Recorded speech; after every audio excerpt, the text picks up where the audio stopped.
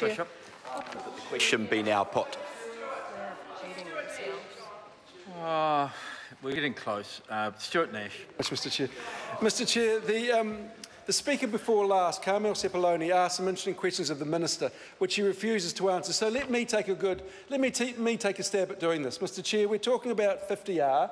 This is titled The Legal Effect of Things Done by Minister. And we've heard the powers of the Minister basically to do whatever he or she may want to do, override the Companies Act, override the board, etc., etc. But what this does, this is a remarkable piece of just basically devolving any responsibility for the Minister's decisions. For example, here, the corporation or subsidiary is liable for any decision the Minister makes. So they get something wrong, who do you sue? Who do you go after? You go after the Housing Corporation. But what makes it even more humorous is the next clause. It says neither the Crown nor the Minister is responsible or liable. Now, what I spoke about in my last speech is that, in fact, the Minister must provide to the CEO within 5 working days, that's all, 5 working days, a copy of the contract. Well, you know what? If it goes wrong, in that 5 days, if something doesn't happen, the Minister isn't responsible. The Minister puts up her hands and says, it wasn't me, don't look at me, go after those guys. And the thing is, at that point in time, the CEO has no ability to influence what the Minister has done. So the CEO may well say to the Minister, Minister, I do not think this is a good idea for these reasons. And the Minister may say, no, I'm going to go ahead and do this. So the Minister goes ahead and does it. It turns to custard in a big way.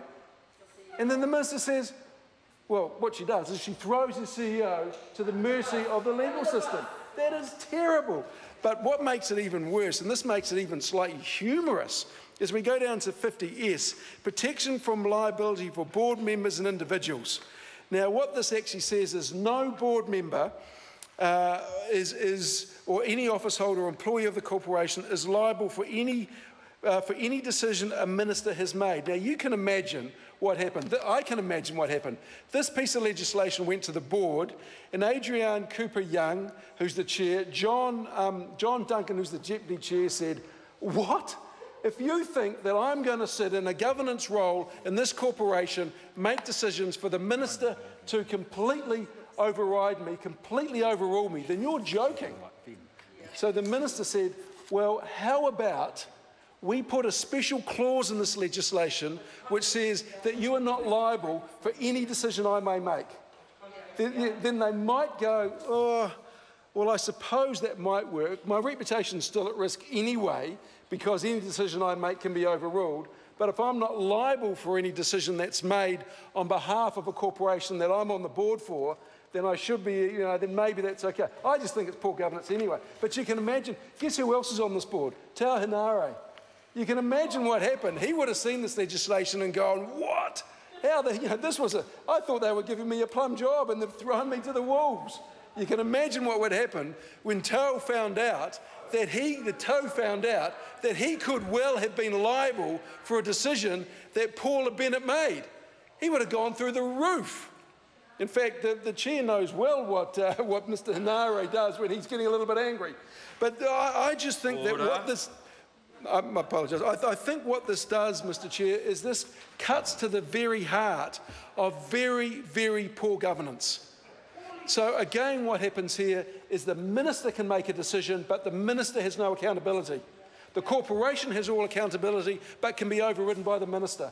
And the board that is supposed to oversee everything has no accountability at all or no liability. And I believe that clause was probably put in there at the urging of the board because they know that this contravenes everything around good governance.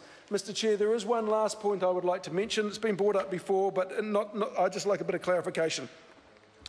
50L, it does talk about how the minister must publish a notice in the Gazette describing the general nature of the social housing transaction. What I would like to know, Mr. Chair, is what is the definition of general nature? because it really is as wide or as narrow as you would like to make it, and it's not defined in the Act in any way, shape or form. It may be left to the courts to decide, I'm not too sure, but I would like to know if general nature actually means the price paid and the terms and conditions under which this social housing package is delivered. If the Minister could let me know, that would be much appreciated. Tim McIntyre.